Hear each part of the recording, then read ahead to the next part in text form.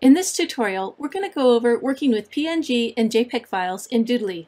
We'll also talk about transparency and why it's important. PNG and JPEG files are two common types of image formats, and Doodly allows you to import both types. While you may not have given much thought to their specifics, if you plan on importing your own graphics into Doodly, it's smart to know a little bit about them and their differences. PNG stands for Portable Network Graphic and is often referred to as Portable Graphics Format. It's an uncompressed 24-bit RGB raster image format, and it's very common. PNG files are excellent for use with Doodly because they can display a transparent background. JPEG stands for Joint Photographic Experts Group. JPEG is a compressed file format, so some image quality may be lost when creating or converting a file as a JPEG file. It's one of the most common image formats used. However, for Doodly purposes, keep in mind that JPEG does not support transparency. So as far as Doodly is concerned, the biggest difference to be aware of has to do with transparency. PNG files support it and JPEGs don't. So why do we care about transparency in Doodly? Well, let's take a look at these two files once again. I have them on a color background so you can see the transparency. So the PNG file, instead of being a square or rectangle, you only have the unicorn himself. Everything underneath it can show through. Whereas with the JPEG file, the background shows up as white. Now, this is not a big deal when you're working with a one-layer whiteboard scene, like this first one here, because the white background just kind of blends in with the whiteboard.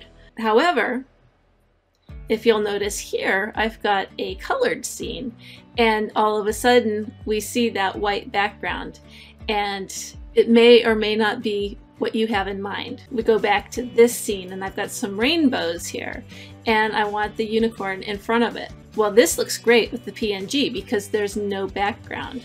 But what if we took our JPEG and placed it here instead? Well, now that background is covering up the rainbow, and it doesn't look good, does it? Wouldn't you say it looked better the way we had it before, which was this with the rainbow showing behind it? So that is why we care about transparency in Doodly.